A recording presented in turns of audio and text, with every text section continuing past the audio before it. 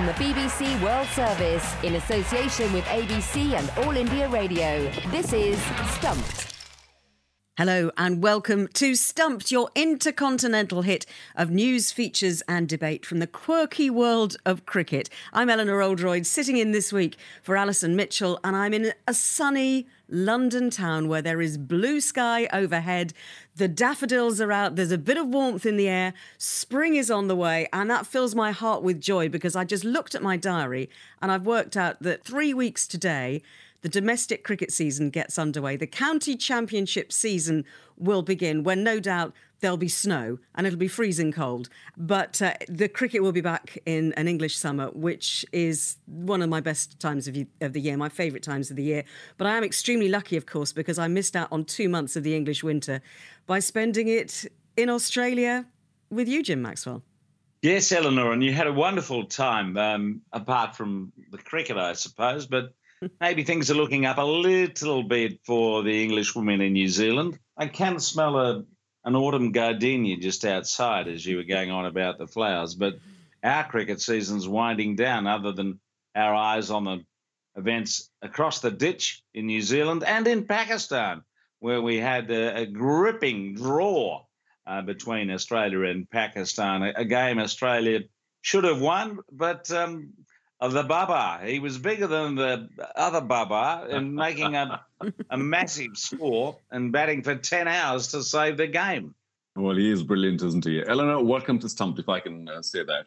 Great to have you here. I'm actually Charu Sharma for All India Radio in Madhya Pradesh, in the center of India, in the city of Indore. This is a sort of a temple and a wildlife trip, so more on that much later. But we've started all off. It's very hot, I must confess. Cricket-wise, while the Indian men have been overwhelming against Sri Lanka in Test match cricket at home, the women have sadly disappointed a bit up and down and allowing England a way into the World Cup.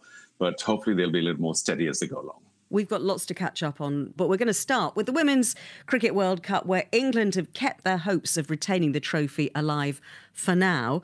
They've lost against Australia, South Africa, West Indies, but they beat India by 4 wickets in their last match. Jim, do you feel like this could be a turning point for England, or has the damage already been done?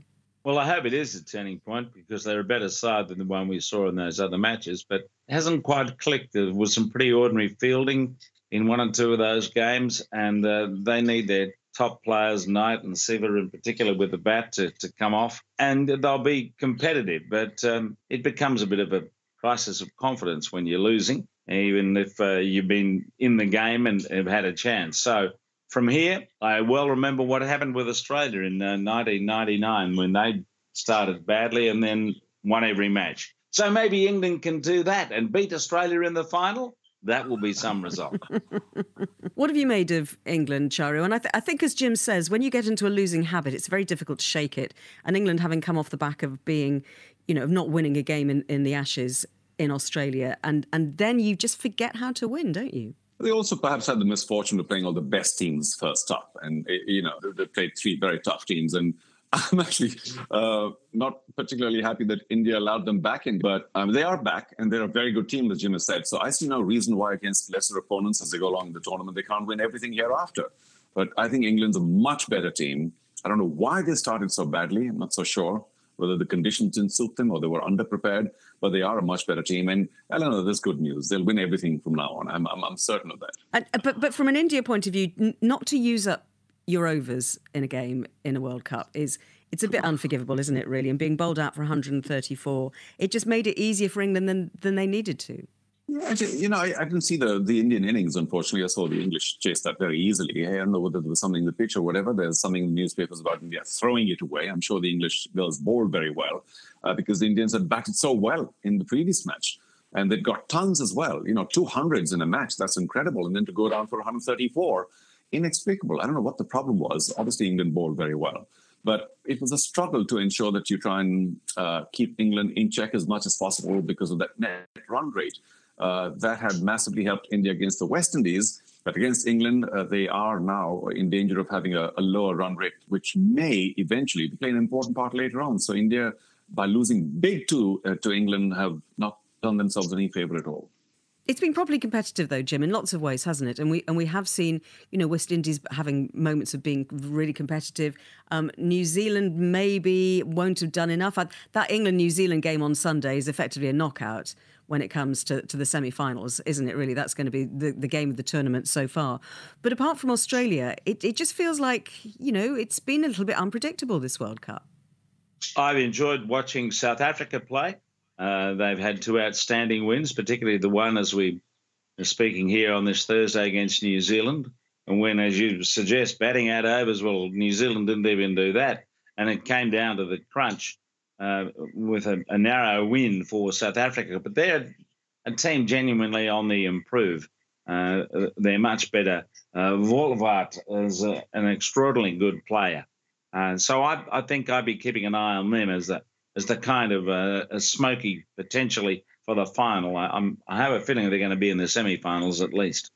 What about Jhulan Goswami, Charu? Because she made history this week by becoming the first ever female pace bowler to claim 250 wickets in one-day cricket. What an achievement for her.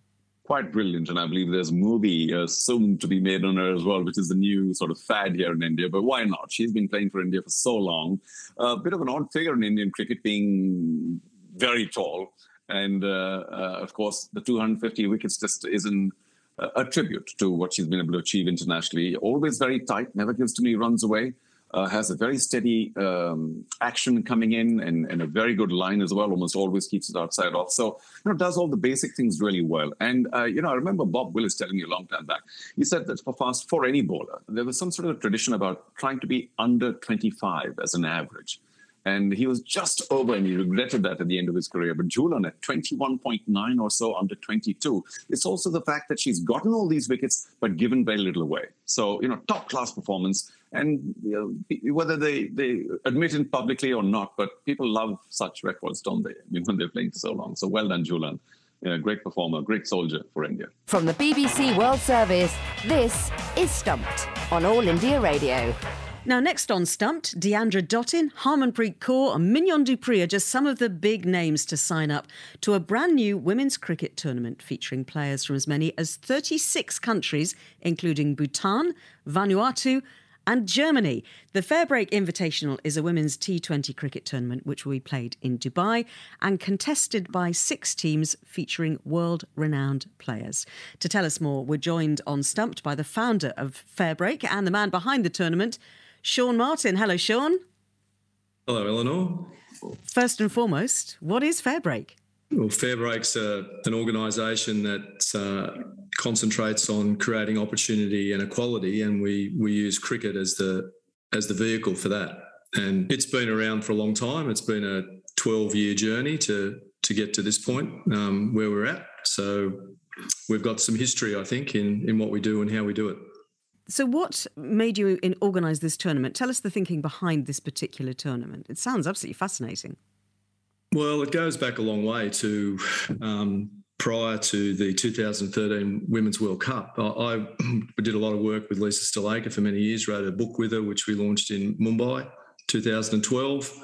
And at the end of that tournament in 2013, when she retired, we set about creating what we called WICL in those days, Women's International Cricket League, with a view to having a global women's T20 tournament to advance the game and also to try and improve the player remuneration and conditions around what was going on. We could see the increase in the quality of the play and also the viewer numbers around the world, and that prompted us to begin that. We were seen by some people as a rebel group, which we weren't. We were just trying to grow the game and improve conditions, and subsequently that morphed into what is now Fair Break. Worked for 7 years to get approval from the ICC to run this tournament. So there's never been a cricket tournament like it. There's never been 36 countries involved in one, I don't think any, to the best of my knowledge, any sporting event, a team sporting event outside of an Olympic Games.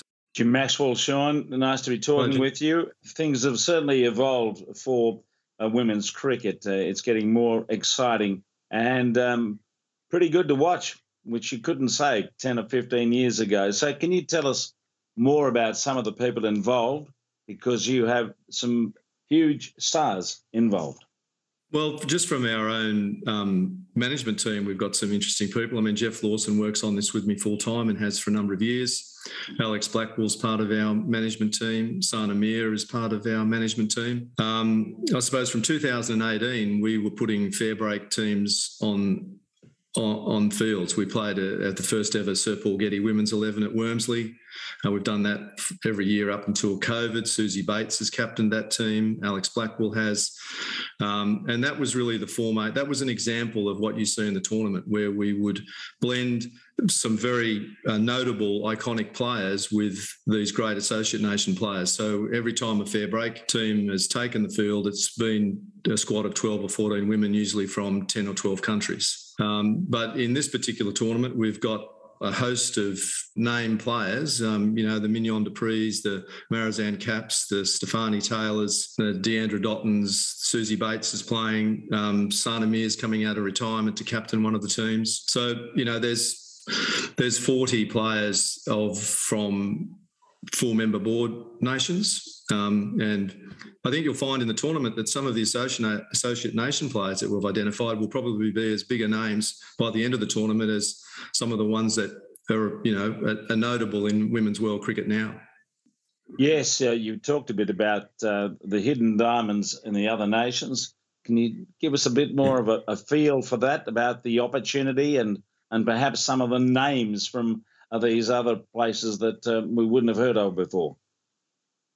The other good aspect of this is it's the first time those associate nation players are fully contracted and paid. So that's a significant piece for a lot of them. It's actually life-changing for many of them in the countries that they live in. Anju Gurung from Bhutan, who you'll see, who bowls magnificent left-arm in-swingers, only plays men's cricket in her country. And is, I think will be a sensation. If they were playing not in associate nation countries, I believe they'd be playing for a full member board country. Hi, Shaun. This is Charu Sharma from All India Radio. Congratulations to you and the entire team at Fairfield. It's going to be a fabulous journey, I have no doubt. And I look forward to watching it somewhere or the other. I'm sure you got all that sewn up. And also the standard from what you mentioned should be fabulous. The mix of world stars and those who may not be stars yet, but are obviously very good. You mentioned a little earlier that it took 7 years, or did I catch that wrong, to get permission from ICC. What has been the resistance like? Has it been really difficult to put together, or did you get fabulous support from everyone? No, it's been very difficult to put together, to be honest with you. And I think that comes from almost a perception of the rebel nature or the disruptive nature, which is not a perception that we've ever encouraged or looked to entertain. But I think some of the concepts around what we do have been so different to what has been the established norm in cricket that sometimes that can be off-putting for people until they actually get a feel and an understanding for what you're doing. And I think that's just been a matter of time and persistence on our part, so that we were able to demonstrate by putting teams on the field in England and Australia that what we were doing was creating these opportunities and helping to grow the game. There was nothing to fear from us. That's as much a matter of awareness as anything else. We have a pure sport ethos. Our playing kit is all made out of recycled plastic, so we have a sustainability piece around what we do. So we've been a bit different in the way we've approached the game and how we see opportunity. And that drives a whole other level of investment and an interest from brands who are linked to those ideals that we have. Shaun, it sounds like you've got some fascinating ideas there, and I'm sure that the rest of the world will watch with great interest what you're doing as well, because it's a whole new ball game, as they say. But it's cricket essentially, and that's what we love. And I love the idea that you're trying to grow the global game in a very literal sense. Shaun Martyn, thank you very much indeed. Shaun is the organiser of the Fair Break tournament, which will be taking place in Dubai. Now, let's wrap up Stumped today by talking about some extraordinary Test match cricket that's been going on in the men's game around the world. Jim, let's start with that amazing Test match between Pakistan and Australia in Karachi. Australia 556 for 9 declared. Then Pakistan bowled out 148, so 400 runs behind. Australia didn't enforce the follow-on. They declared, but still set Pakistan a huge target to win it or to save the game. And they saved the game. And Babar Azam was the star of that with 196 in his second innings. But will Australia rue those missed opportunities, or will they just take their hats off to the way that Pakistan played in that second innings? Oh, they certainly take their hats off, particularly to Babar Azam for playing such an extraordinary innings. I think the interesting part of this match was the way that Pakistan, unlike perhaps sometimes in the past, they showed a bit more resolve. The word collapse and the word Pakistan is synonymous quite often in the history of cricket. No one can collapse as well as Pakistan, and we saw that in the first innings on a good pitch. Yes, Australia got a bit of reverse and it all happened in a hurry. And I well understand why Cummins didn't enforce the follow-on. They'd only batted for 53 overs, but there was so much time left. With that attack, if you can't get a team out, something's gone amiss. And Australia could argue that, yes, they missed some chances. And just the attitude, resolve, the skill of Babar Azam in occupying the crease for so long thwarted Australia. But it was engrossing viewing, I have to say. So, look, well done, Pakistan, for getting out of it. And Lahore could be even tougher than these two tests to get a result. We may well get 3 draws, which takes us back to India playing Pakistan in the 1950s, where there were lots of draws on very flat pitches, and the pitches are pretty flat. Well, that's all we've got time for on this week's Stumped on All India Radio. Don't forget you can follow us on Twitter. We are at BBCWS Sport, and use the hashtag BBC Stumped. My thanks to Charu, Sharma, Jim Maxwell, and to all of you for listening. Speak to you soon. Bye-bye. Stumped is a BBC sport production for the BBC World Service in association with the Australian Broadcasting Corporation and All India Radio.